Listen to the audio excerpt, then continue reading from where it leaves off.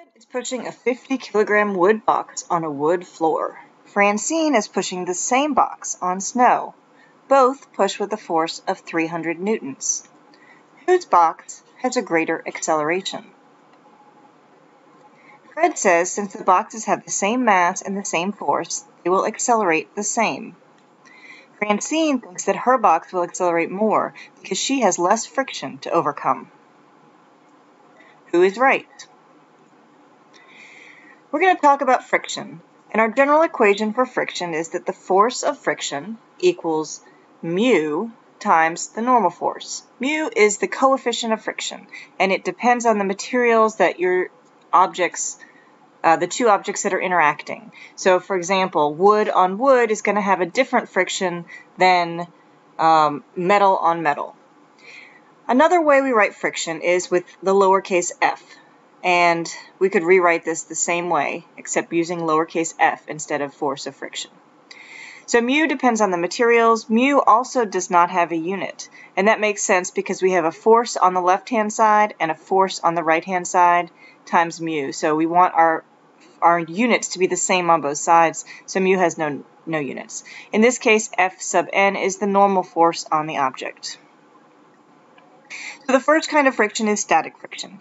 This is for an object that's not moving. It's standing still. So you push on an object, it has friction that keeps it from moving.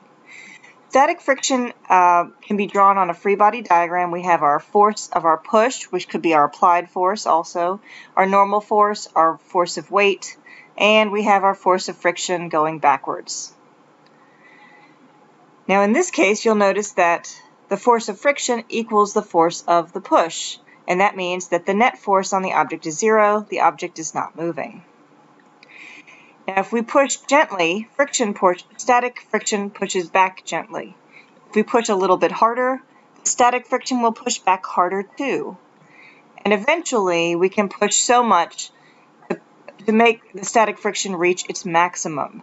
And it will reach a maximum. That is the point right before the object starts to move. So the static friction increases and increases and increases, reaches a maximum, and then it won't go any higher at that point. If your applied force is greater than friction, the object will move. We also have kinetic friction, and we can write it as kinetic friction equals coefficient of kinetic friction times the normal force. Now the coefficient of kinetic friction is not the same as the coefficient of static friction. They act differently. Kinetic friction happens when an object is moving. But what's different is kinetic friction will be the same no matter how fast you're pushing the object. So if you're pushing it slowly or pushing it quickly, you're going to have the same kinetic friction pushing back on it.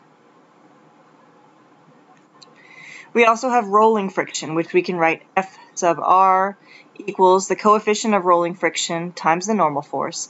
And rolling friction happens for objects that turn, like wheels. It's different because they're not in constant contact with the surface, like in a kinetic friction where you're pushing a box. For rolling friction, each point on the wheel just touches the ground for a short time before the wheel turns to the next point. And so the result of this is that rolling friction is actually the smallest amount of friction, and that's why it's easier to push a box that's on wheels than a box that's just on the ground. So here's a comparison of our forces of friction. We use our same equation for all of them. The difference is our coefficient can be particular to that type of friction. So coefficient of static friction, coefficient of kinetic friction, coefficient of rolling friction. Static friction increases, so in terms of the motion, static friction will increase, reach a maximum right before the object starts moving. Kinetic friction is a constant value while it's moving. It doesn't matter what speed it is. Same with rolling friction. It's a constant value during motion no matter what the speed. Static friction acts on objects that are not moving, kinetic friction acts on objects in motion, and rolling friction acts on rolling objects like wheels. In terms of magnitude, and this is important, static friction is the largest type of friction. It's going to be the hardest to overcome. Kinetic friction is the second largest. It's smaller than static, but it's going to be larger than rolling friction. And rolling friction is the smallest type of friction. It'll provide the least resistance to motion. So let's look at Fred and Francine's boxes and figure out which has greater acceleration. To solve this problem, we're going to use a chart that tells us the coefficients of friction for common objects. So we'll start with a free body diagram for the box. We have a normal force, we have a force of gravity, we have our applied force, and our friction force. We're going to look at Fred first. For Fred's box, we'll start in the x direction. The sum of forces in the x direction is the applied force minus the force of friction. And that is equal to the mass times the acceleration of the box. But what is the force of friction? Remember, our equation for force of friction is the coefficient of friction times the normal force. Now we've said that Fred is pushing a box, and we want to know the acceleration. So if it's in motion, it's being pushed, and it's not on wheels, we're going to use kinetic friction. So we have the coefficient of kinetic friction times the normal force. But we don't know the normal force yet. To find the normal force, we're going to look at the y components of our force diagram, and we're going to add those forces together. The box is not accelerating in the y direction, so it is going to have the sum of forces equal to 0 in the y direction. So we do the sum of forces in the y direction is normal force minus the force of gravity, and all of that is going to equal 0 because it's not accelerating in the y direction. That means the normal force equals the force of gravity. And the force of gravity is going to be mass times gravity. Now the normal force is not always equal to mass times gravity, but in this case, because they're balanced in the y direction, they are equal to each other. That means the normal force equals 50 kilograms times 9.8. Normal force is 490 newtons. Now we're going to go back here and figure out, using the normal force and our coefficient of kinetic friction, what is the force of friction. Now, how did I come up with a 0.2? We were looking for Fred. He has a wood box on a wood floor. So wood on wood, kinetic coefficient is 0.2. That gives us the force of friction for him of 98 newtons. Now we're going to take that force of friction and go back up here to find the acceleration. We plug in what we know. His applied force is 300.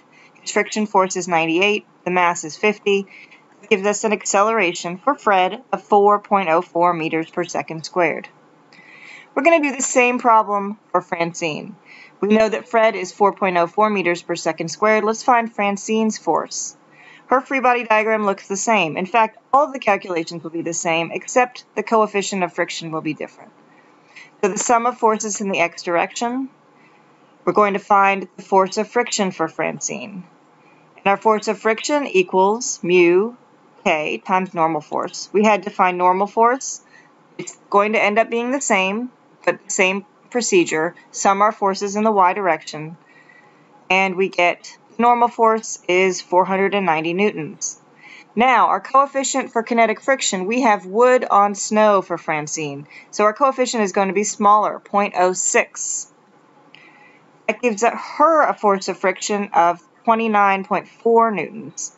We're going to plug that into our equation in the x direction, and we get her applied force minus friction equals the mass times the acceleration.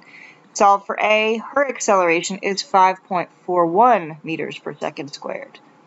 So whose box has a greater acceleration? Francine's. Francine was right. She has a greater acceleration because she has less friction to overcome. Fred would have been right if it was a frictionless surface, but because there was friction to consider, Francine was correct. Now we're going to look at what's called apparent weight. So Fred wants to lose weight without doing any work. He's going to get on an elevator and weigh himself while the elevator is at rest. He measures a weight of 650 newtons. But what happens if the elevator accelerates upward at 2 meters per second squared? What weight will read on the scale? And what happens if the elevator goes downward at 2 meters per second squared? And what happens if the elevator breaks? Now, we'll do that without Fred in the elevator, but let's see what the scale would be for a dummy of the same weight. So the apparent weight is the weight on your scale, and it changes depending on if you're moving up or down. The scale will actually measure the normal force, and the normal force is not always equal to your weight. It depends on whether you're in an accelerating frame or not. So first, what weight does the scale read if the elevator accelerates upward at 2 meters per second squared? So here's our free body diagram. We have the normal force, and we have the force of gravity, and we have an overall acceleration upward. So let's note that the scale reads the normal force. The sum of forces in the y direction is normal force minus gravity, and that sum is going to equal mass times this acceleration that he has. What is the mass? We only know his weight, so we're going to find his mass using F sub g equals mg. We find his mass to be 66.3 kilograms. Now we're going to go back to the first equation and plug in the mass. We don't know our normal force. That's going to be what we're looking for. We know his weight, and we're going to plug in mass. His acceleration, he's moving upward at 2 meters per second squared, so that's our acceleration. We solve for Fn, and we get his normal force, or the weight read by the scale, is 782.7 newtons. So it looks like he weighs a little bit more if he's accelerating upward. What about if he's going downward? We're going to solve the problem the same way. The difference is our acceleration is going to be different. So our mass is the same. Now our acceleration, instead of being positive 2 per second squared, we're going down. Actually, this picture is wrong. It should not have an arrow up. Our acceleration should be negative, and that will give us a normal force of 517.4 newtons. So his weight read by the scale is going to be less than his weight at rest if he's accelerating downward.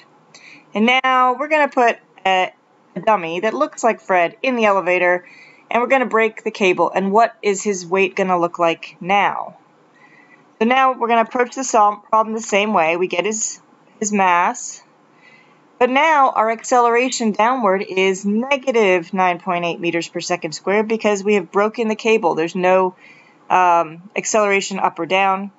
It gives us a normal force of 0 newtons. It will appear that he is weightless. This is actually what happens if you're in a space shuttle orbiting the Earth.